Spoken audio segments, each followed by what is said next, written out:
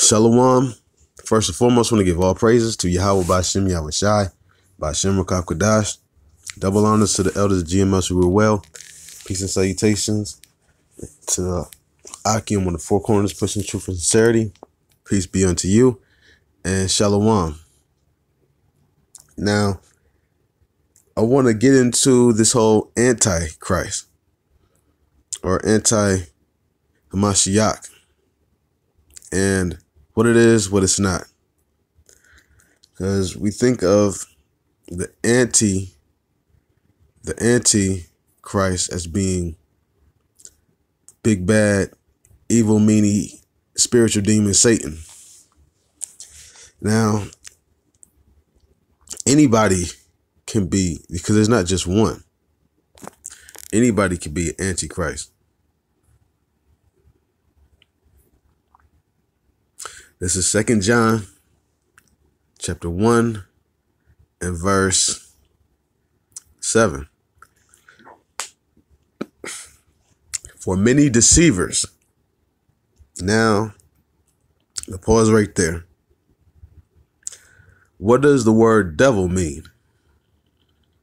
Now, if you follow GMS long enough, because unlike other camps, we go into words and stuff like that.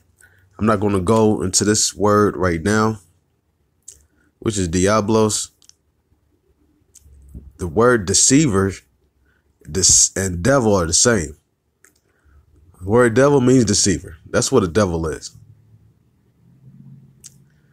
That's exactly, and Satan means adversary. Just to point that out. So, getting a little bit of understanding for those who might not. This is 2 John chapter 1 verse 7. For many deceivers, which you can also interchange with devils, are entered into the world, who confess not that Yahweh Shai Hamashiach is come in the flesh. This is a deceiver and an antichrist. So there's not just one, there's many people.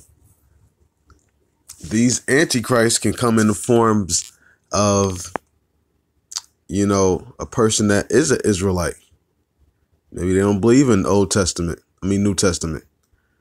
Maybe they could have the biggest fringes in the world, the longest garment, the perfect Sabbath keeping, all that. But he's an antichrist. He's anti-Hamashiach. He's anti-Yahushai. Anti-Christ can also be in a form of a person that's in Hinduism. Oh yeah. Jamal from up the block that used to be in prison, and he changed his life around and got into Hindu, and now he just performs yoga and helps the kids and feeds them and stuff like that. Yeah, he's Antichrist. Doesn't care about how good. It's just people, when they think of the word Antichrist, because when you think about one of them, you're only looking out for one. So, and they also think this Antichrist is supposed to be, because he's a deceiver.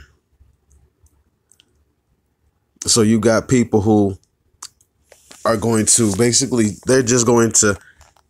people think they're going to, Antichrist is going to be the big guy, with a pitchfork, just causing hell and havoc. That's not a good deceiver. The best deceiver is the one that the wolf that comes in the sheep clothing. I'm going to tell you some Antichrists that they're on YouTube. Sa Nigga is an Antichrist. Polite is an Antichrist. I want to say Pastor Ray Hagins, I believe that's his name. Antichrist. Who else are some more notable ones I'm thinking of?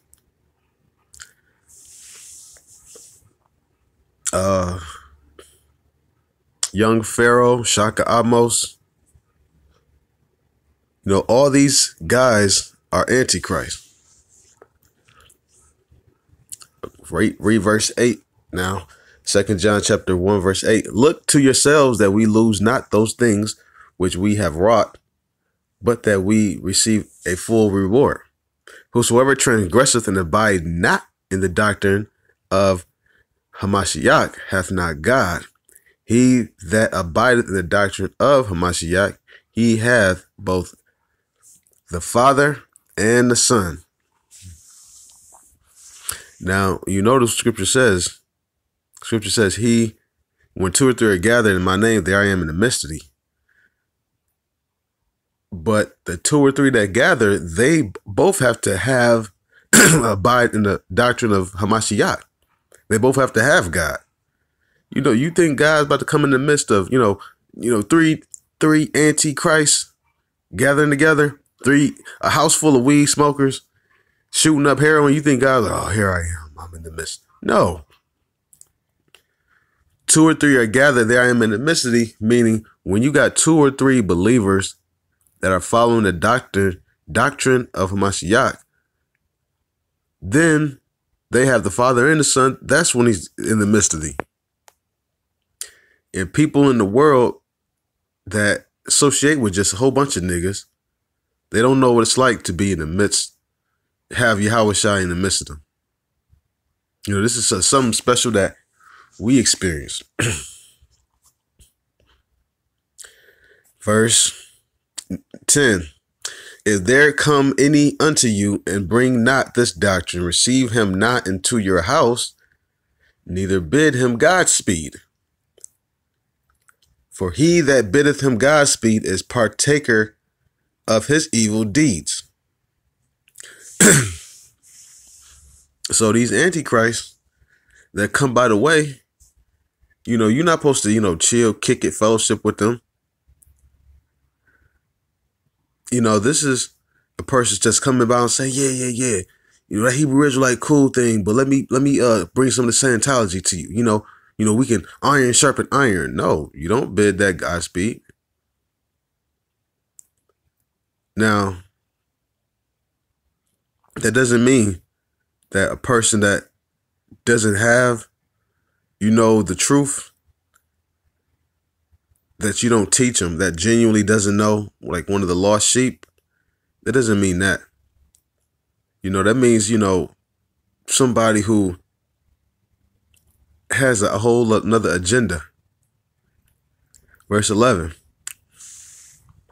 For he biddeth him Godspeed is partaker of his evil deeds.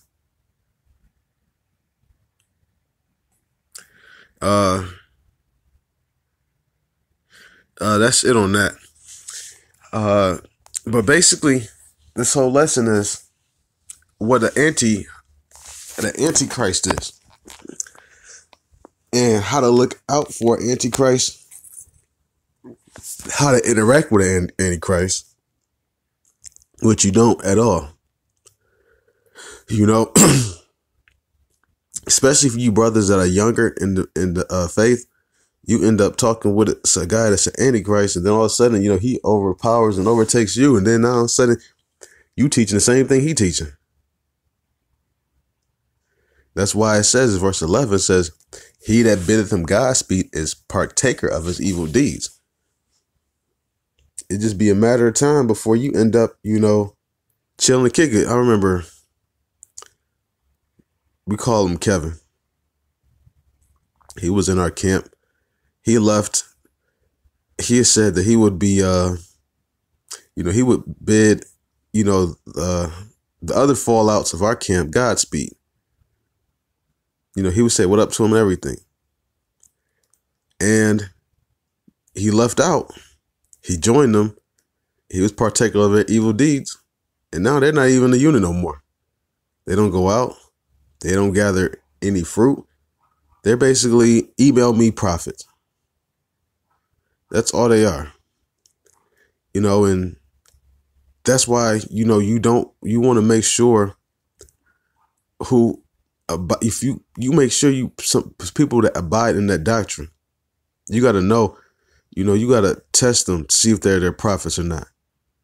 You got some people that come out and just say anything and have full of pride. come out with any doctrines. I'm Joseph. The Passover is on my birthday and all the type of dumb, stupid shit.